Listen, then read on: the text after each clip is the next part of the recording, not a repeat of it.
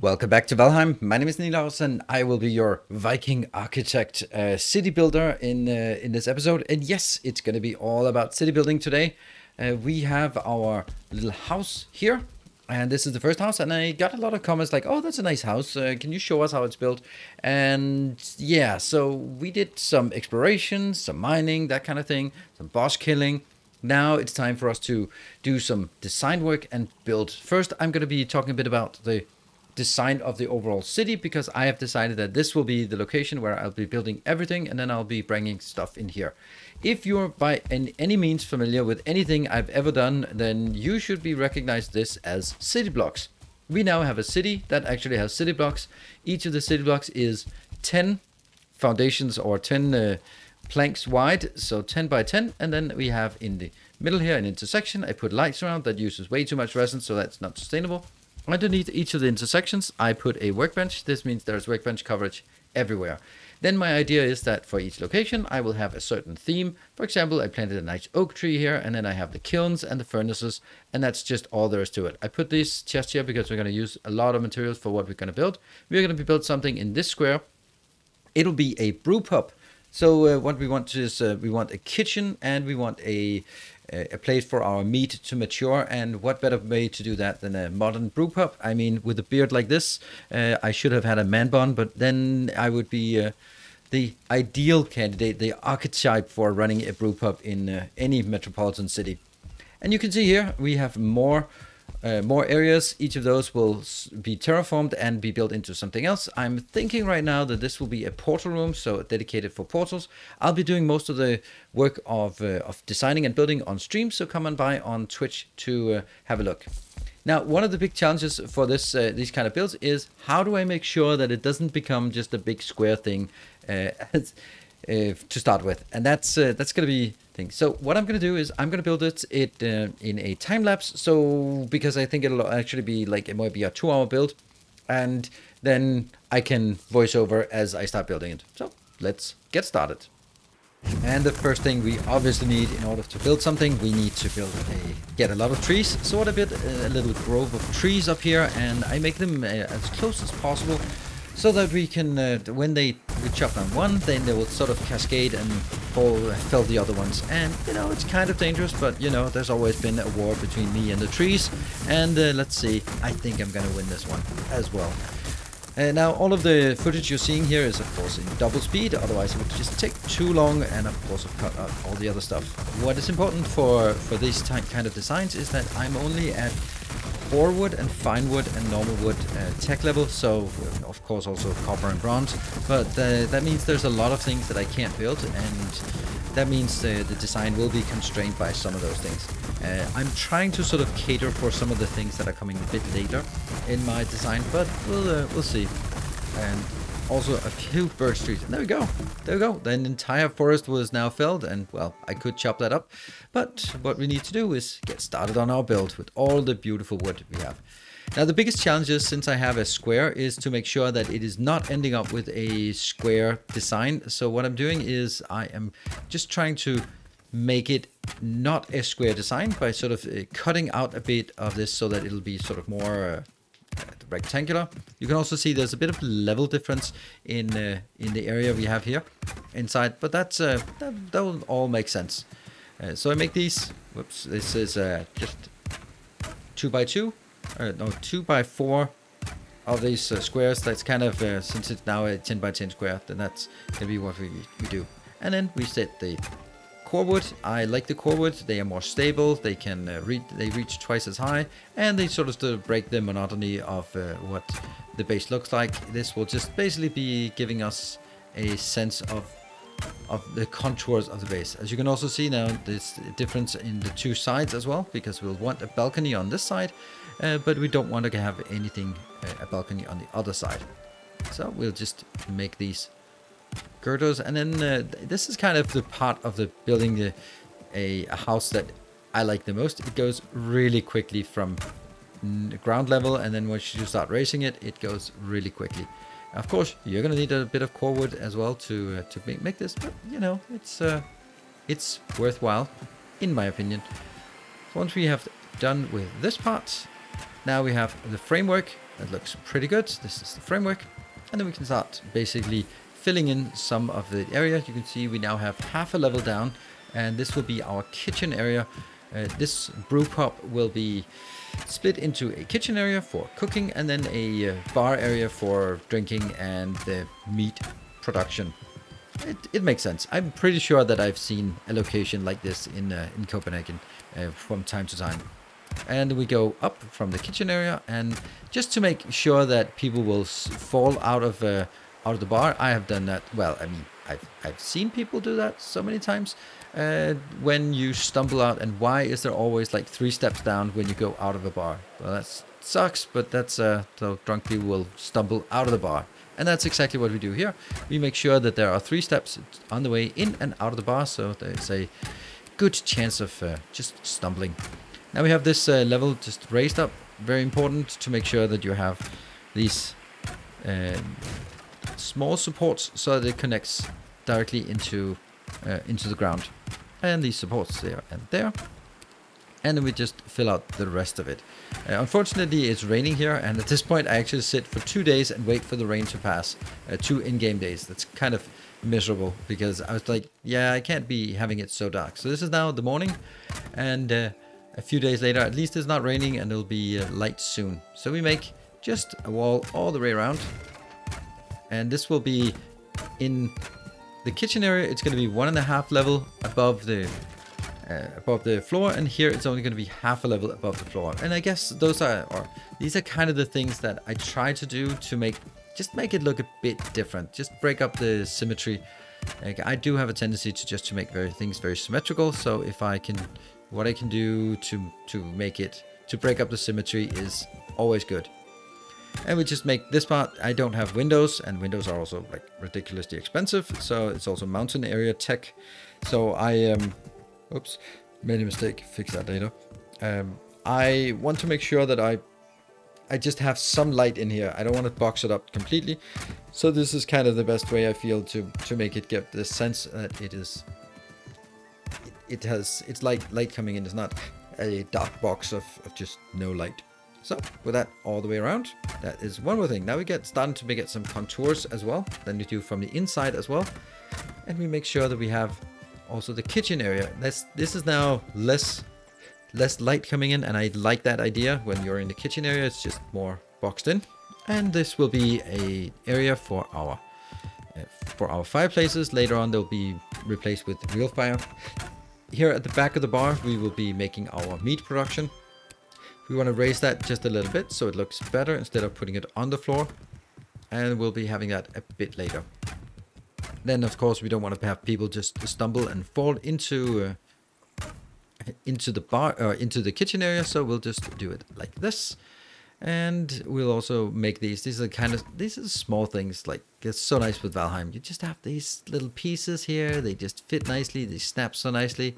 And it just adds so much character to a build.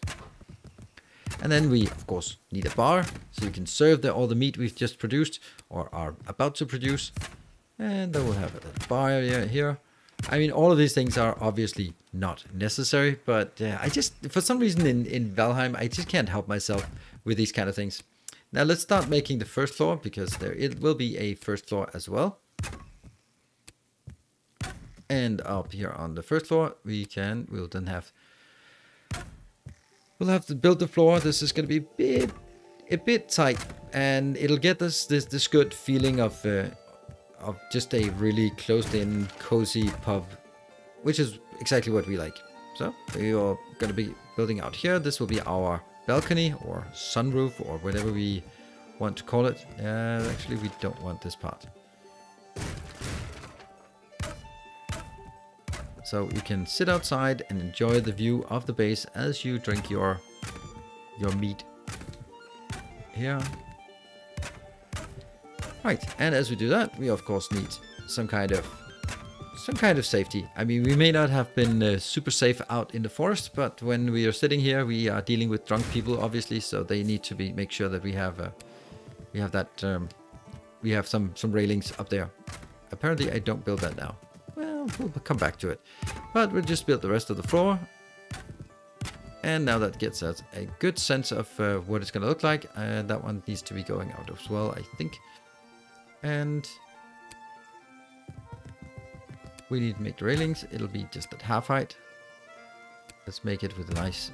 Oops.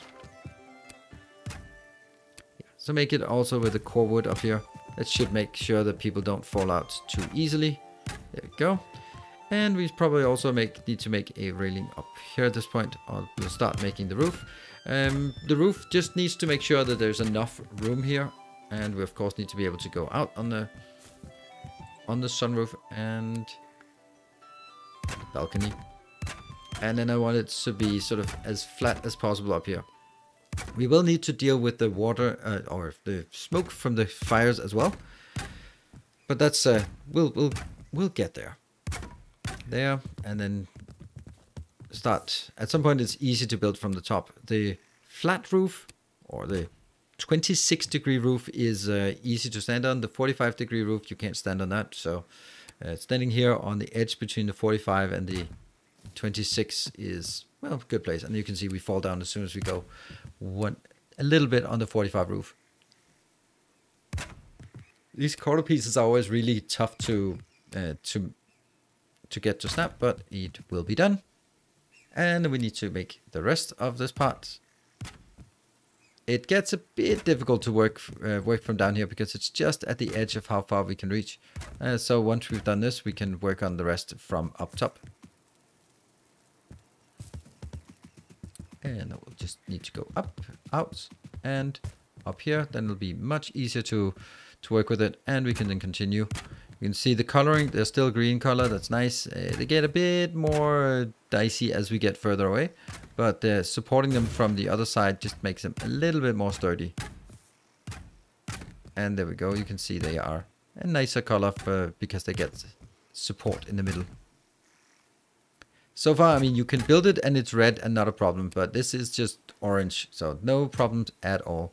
Again, I wanted to break up the monotony, so on one side it is it goes all the way out to the edge, and on the other side it does not. Now we put in the fireplaces, 2 fireplaces on either side. There will be, of course, when we have the stone, we'll be getting that replaced with other stuff as well. The fire pit, I think it's called fire pit. We'll get that replaced, and there should be enough room for it. Otherwise, we'll just make changes. The idea is that these locations will be, since they only serve one purpose, then they should have enough room to be upgradable when we get like more upgrade levels for each. Here we can see the smoke is now getting trapped in here. We do have a way out, but if we just make a little barricade for the smoke up here, then we will actually see that the smoke will stay on that side and stay in the kitchen area. I think that's a pretty neat solution without sort of boxing it off. And then we have, you can see here, there's no smoke coming over in the bar area. I like that. It's it has, you can see the smoke and it doesn't bother the patrons of the bar. Speaking of patrons, if you want to support the channel, then I do have a Patreon, and I very much appreciate all the people who are supporting. As you may notice, I probably don't notice, but I don't run mid-roll ads on my channel because I think they're annoying. So that's just something I try to avoid. And instead, I rely on patrons supporting. There we go, and we are just making some. Now we're getting to the interior. All of the outside is kind of done. We can then start working on. Well, we'll build this. This is mainly aesthetic. You can also say it gives a bit of contour to it, but we'll these kind of things, they really help a lot. On oops, let's get that and that. Otherwise, they're a bit hovery. Good. Now we need to start working on the interior of yeah, all of the decoration, all of the stuff. We are going to get everything, all food products will be stored here. And I'm kind of wondering whether we want like a dedicated storage location, because I want to have storage where they are most needed. And here we have the fermenters, and then that will be at the back of the bar. The next thing we want to do is, well, we need to place some of these and also some on the other side, so we can build some cooking stations on the other side, so we have different ways of cooking all the meat, and then we'll have store that in the boxes here. Of course, we also need a door, and this is, you can say, the servant entrance or the entrance for this. And now we are in the middle of the night, and the reason why we're building in the middle of the night is because we want to build some lights, and it's much easier to see when we need the lights, when we actually need the lights. So this needs copper. It's getting a bit expensive. You can also see this is the one time that you can see what day it was. It's day 88 at this point. I spent a bit of time off camera playing, and I've been a bit of time on stream. So yeah, if you are thinking like 88 is a lot of time, it is, and that's because I absolutely love this. So let's have a place where you can sit and enjoy your freshly brewed beer, and we'll need to get some beer stands here. There we go. These are just like minor things. We're getting to the decoration area, decoration part of it, and we built the tankards. There we go. That's gonna be nice, and we should also get some in here. We want to show off the food we've been hunting and eating, and we can get that. It's so difficult to get those to trigger, because it's really difficult to hover over that one. And there, kind of have to sometimes point a bit away from it, or sort of from the bottom. Like that one just doesn't want unless we go all the way down. And there we go. But anyway, it got done. We have more stuff. Let's make some troll heads outside. That's always good to have it. To get some troll heads outside of the inn. And there, 2 troll heads. Sweet. Now we're going to go upstairs again. Also here we need a place where people can sit if they feel like it. And also outside we'll need to be able to sit here on the sun deck as well. And then we want to just take this boring gray area and brown area and just put some grass there. The problem with the grass is that it's really difficult to control it because it's such a big area. So you basically have to splash it down and then remove it from the side, and then you can kind of get it there. Also, in this case, well, what are we going to use it for? I would imagine that maybe you'd want some carrots farmed here. This is not going to be sort of my carrot farm. This is just going to be purely aesthetic. Just something that's going to look nice by having a few carrot plants in flower. In this case, let's go. We just need that, and we box it up so they don't run away. And over here, since this is going to be a bit more ugly because of the level differences, then I think we'll just go put something here so we can't really see the ugliness. You'd want to have some logs stored next to your inn anyway. And then we take our cart. That would also be reasonable to have a cart parked outside of our inn. And those are kind of sort of just the little things, the little finishing touches for our build. And yeah, backing up with the cart is about as difficult as backing up with a trailer on your car. And then we throw a few banners in here because why not? It livens up the place. I think we'll just put it behind the bar. It's a much nicer place to build it. And then we just throw in a few different colors, just not for any particular team we're rooting for, but just a bit of color in here, and of course also here. And what you notice is that the barrels are open, the meat barrels are open, so you can just pee in if you feel like that. And we are open. We have now put in the meat, and the last thing we want to do is just go around repairing everything because it's been exposed to the weather while we were building, and then we can just repair everything. It's basically completed all of this this build by just making sure that everything is repaired. Also up here there's something repaired. They will take weather damage if they're exposed to the weather, so now it doesn't make sense to repair them until after we've put the roof on here. And just run around, repair everything we can.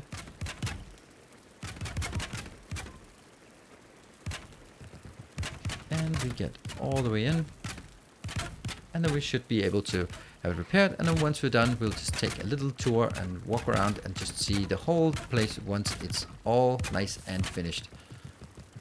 It is time for us to take a look at our new inn, or a new pub, and I am really happy with the result of it.